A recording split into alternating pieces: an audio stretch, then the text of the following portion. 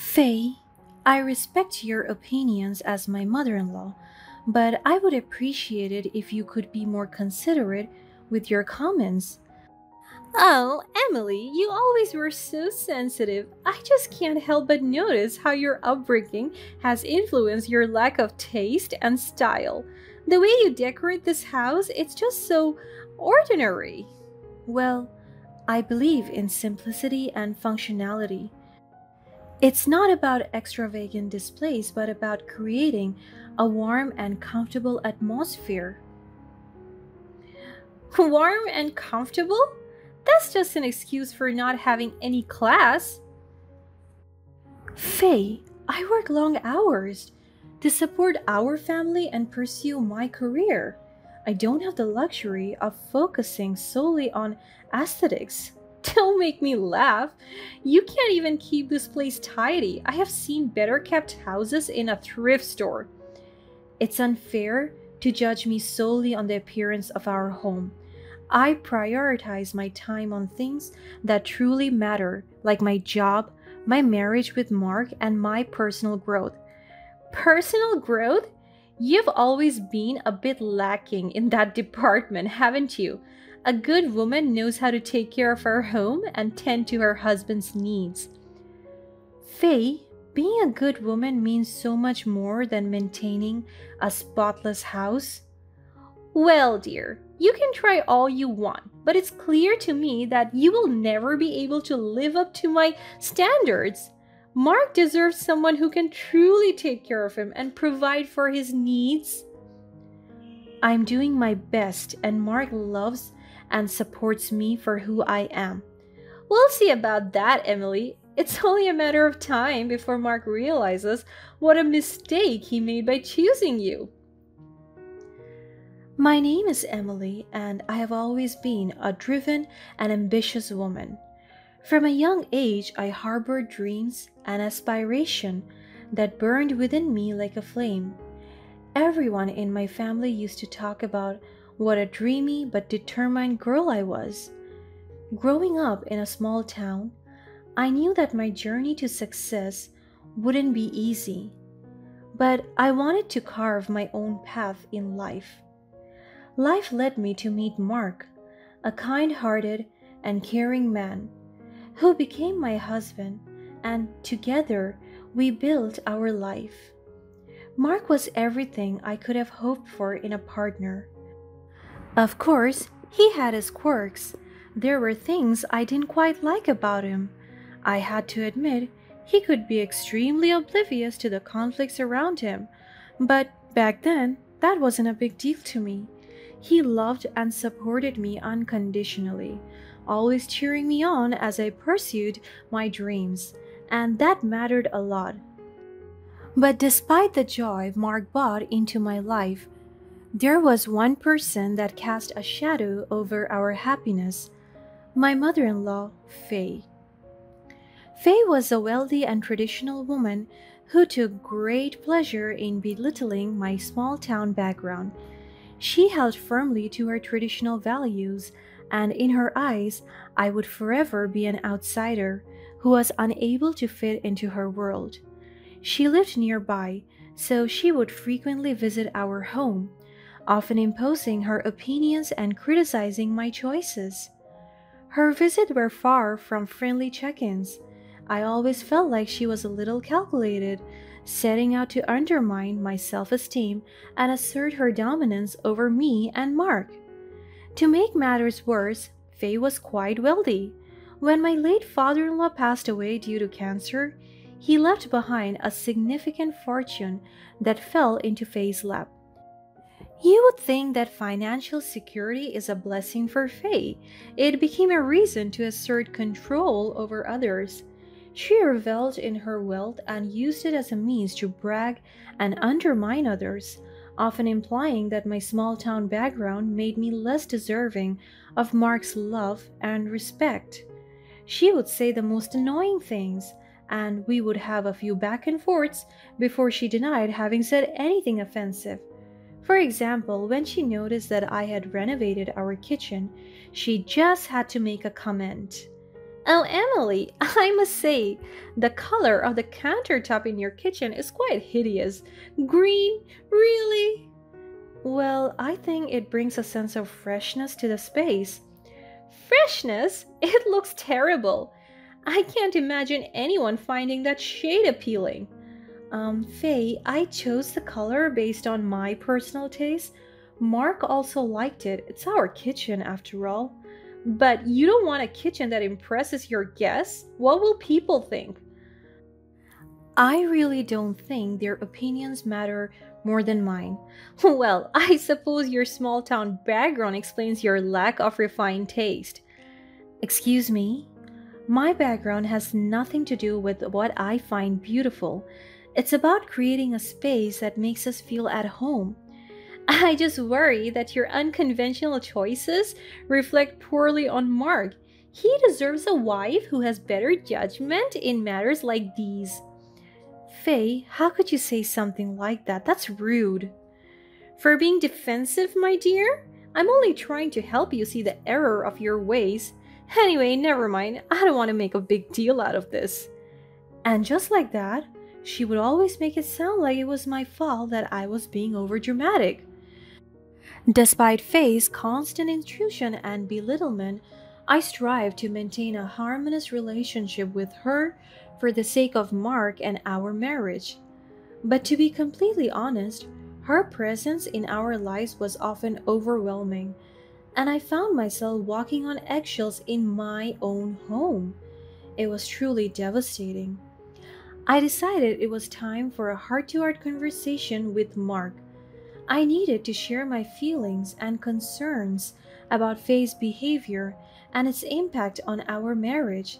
Sitting down with him, I poured my heart out, expressing the exhaustion, frustration, and hurt that had been building within me. To my relief, Mark listened attentively. He even assured me of his unwavering support and told me that he would definitely talk to Faye, clearly explaining the impact of her actions and demanding respect for me. I trusted in his love and determination to make things right. Things started to look up for me. A few weeks after that, my career took a significant leap forward when I received a well deserved promotion. This promotion came with increased responsibilities and longer hours, but I was so happy about the opportunity to prove myself and make a difference. As I threw myself into my new role, I couldn't help but feel a sense of pride and accomplishment. It really felt like nothing else mattered anymore now that I was working towards my goals. However, my hopes were quickly shattered when I realized that Faye remained unwilling to alter her behavior. As my workload intensified, Faye seemed to only see an opportunity to further assert her dominance. She began dropping by uninvited even more often, meddling in our affairs and continued to criticize me at every turn. One day, Faye took her audacity to another level. She dropped by our house again, ordered me around for half an hour, and then sat me down for a serious talk. The moment she started speaking, I was immediately shocked. Emily, we need to have a serious discussion. I think it's time for you to hand over your salary to me. What? Why would I do that? It's a tradition where I came from, my dear. The wife should entrust her earnings to the husband's family for proper budgeting and financial management. That's absolutely ridiculous. I don't come from the same place you did, Faye. I have worked hard for my salary, and I should decide how it's used. Oh, Emily, but what's good about where you're from, really? You simply don't understand the complexities of managing finances in big city life. I have experience and knowledge. It's for your own good. I am perfectly capable of managing my own finances. This demand is insulting. I won't hand over my hard earned money to you just because you think it's suitable for a big city life. But, dear, you don't have the same level of financial expertise as I do. It is important for your well being and our family stability that I take control of the finances. Faye, this tradition you speak of has no place in our modern lives. You're being defensive, Emily. I'm only looking out for your best interests. No, you're attempting to undermine my independence. I do not deserve this. Fine. If you insist on being stubborn and refusing my help, then it's on you. But don't come crying to me when you find yourself overwhelmed and drowning in financial chaos. I won't need your help, Faye. Well, if you're so confident, go ahead. But don't say I didn't warn you. Try your best, alright? Her demand was not only absurd, but also extremely insulting. Yet she acted like she was only doing that for my own good. For the next few weeks, I found myself juggling the demands of work and Faye's relentless intrusion, and it began to take a toll on my physical and emotional being. As days turned into weeks, the tension in our household reached its peak. Just when I thought things couldn't get any worse, I accidentally overheard a phone conversation between Mark and Faye that changed the way I saw my own husband forever. It was late at night, and Mark thought that I was fast asleep. He stood at the door to talk to Faye, not knowing that I overheard everything. Mom, I want you to know that I will always support you no matter what. We're family and family supports each other. Don't be upset about Emily, alright? I'll talk to her and make sure she understands your point of view. She could be stubborn like that sometimes. I'm sure I could get her to give you the money in just a few weeks. My heart sank as I listened to Mark telling his mother that he supported her. It was the same sentiment he had expressed to me, but the context was entirely different. He had taken her side and lied to my face. Feeling a mix of betrayal and sadness, I realized that I needed to take control of the situation. I couldn't continue living in a toxic environment that was draining my spirit and stifling my growth. I started seeking legal advice so that I could get a divorce from Mark. It was a terrible situation. I had to do everything secretly just to make sure I could get out of the situation without sacrificing more of my mental health. My lawyer suggested looking through some of the family legal documents as he tried to make a good case for me. To my surprise, as my lawyer delved into the details, he uncovered a significant clause in my deceased father-in-law's will. The clause explicitly stated that Faye was not to touch any of his money. It became evident that my father-in-law had recognized Faye's financial management issues, and he believed that she was unfit to handle such matters. I realized that I had the legal means to protect myself and regain control of my life. Still, I was very confused. Why would my father-in-law want to exclude his own wife from the inheritance? What could she have possibly done? As the divorce proceedings progressed, the truth about Faye's deceptive actions began to emerge. My lawyer uncovered evidence of her financial support for a young man, which included expensive trips, high-end restaurants, and luxurious hotels. Faye was so arrogant she didn't even try to hide her track. All the receipts were left inside the family documents folder since she was so sure that I was too stupid to understand finance. It was clear that she had been using her late husband's money to sustain a secret, possibly a romantic relationship. I was completely in shock and didn't know what to do with that information. Confronting Faye was a daunting task, but I knew that it was the perfect time to stand my ground. I wasn't going to let it go so easily, especially after everything that she had done to me. I hired someone to find Faye's young lover and get his contact. Turns out, he's a waiter in the city who had been living off of Faye's money for months. With all the evidence, I got my divorce papers ready. I intentionally mentioned Faye's boyfriend in the hearing as if it was not some shocking secret. I said it as if it's something Faye had told me a long time ago and accused her of using my money to spend on someone that's not even in the family. Mark was utterly shocked and demanded proof. Faye, on the other hand, was sobbing. She called me names, but I didn't care anymore. Faced with irrefutable proof and the weight of the law against her, she was forced to back down.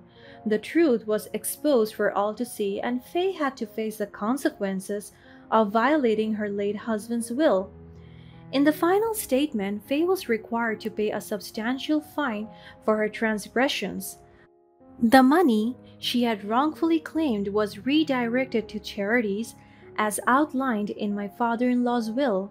It was a fitting resolution, ensuring that the wealth he had left behind would be used for the greater good. Faye's reputation was irreparably damaged, and her deceitful actions were laid bare for everyone to see. Throughout this arduous journey, Mark remained firmly supportive of his mother. He blamed me for ruining his family, unable or unwilling to see the toxicity that had consumed our lives. While his stance wounded me deeply, I couldn't help but feel a sense of liberation. It was over, and I knew that my life would only get better from here. With the weight of the toxic relationship lifted off my shoulders, I was finally able to focus wholeheartedly on my career, determined to prove my worth and surpass my own expectations. I channeled all my energy into my work. As the days turned into weeks and weeks into months, my dedication and perseverance started to pay off. I took on challenging projects, embraced new opportunities, and put in the extra hours to excel in my field. My colleagues and superiors took notice of my commitment and talent, and I earned their respect and admiration. The newfound happiness within me was magical. I learned to appreciate the small moments, savor the victories, and embrace the journey. Life was no longer defined by the burdens of bad relationships, but by joy and gratitude. Today I'm proud of who I have become, a woman who perseveres and finds fulfillment and happiness in her own success.